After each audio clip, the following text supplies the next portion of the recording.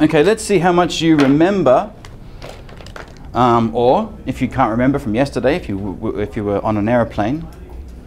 The past simple I did. When we're telling a narrative story, what do we use the past simple for? For?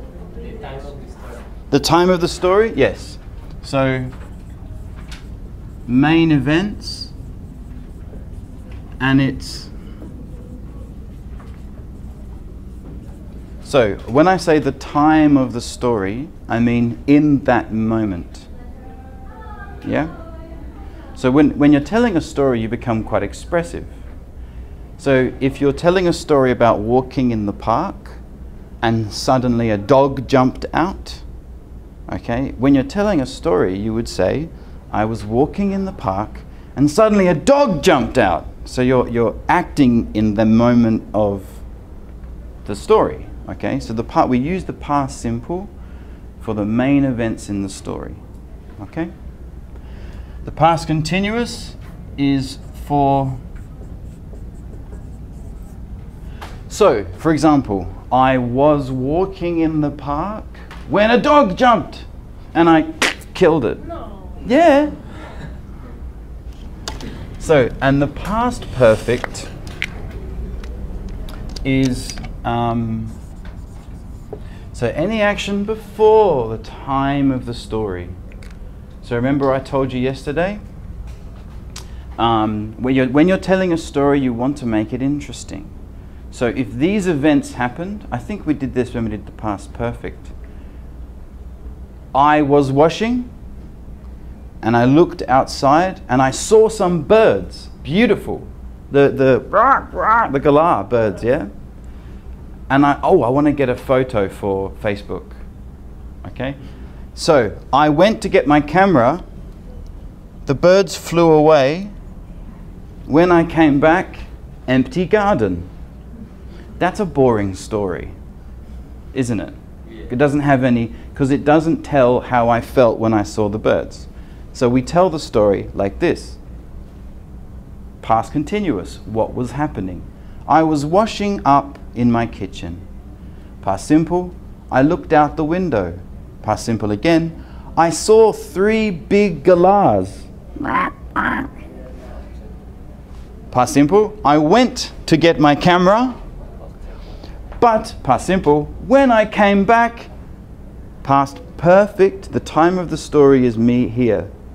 Past perfect, the birds had flown away.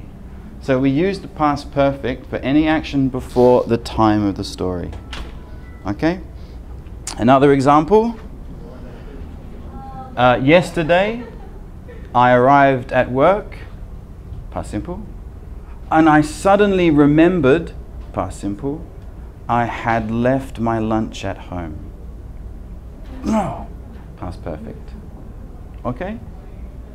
All right. Now the past perfect continuous is the same. A continuous action happening up until the time of the story. Okay? It's different to the past continuous, because the past continuous can continue after the story.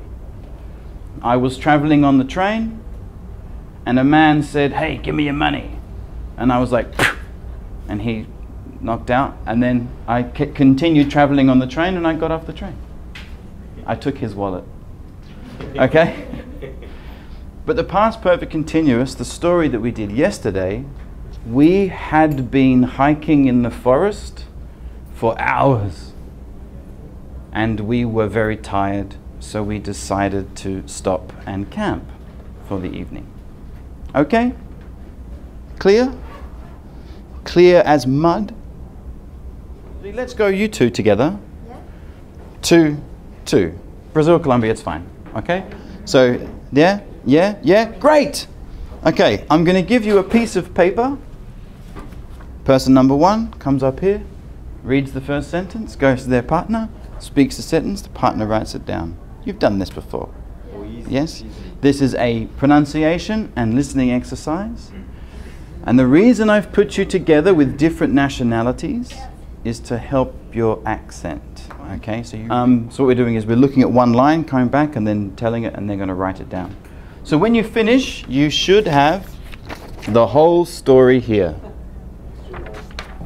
It's too long? This is a really good exercise for pronunciation. Are you ready? Go. No, Cassio.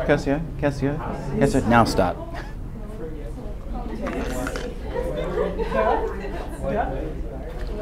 Pass. P-A-S-S.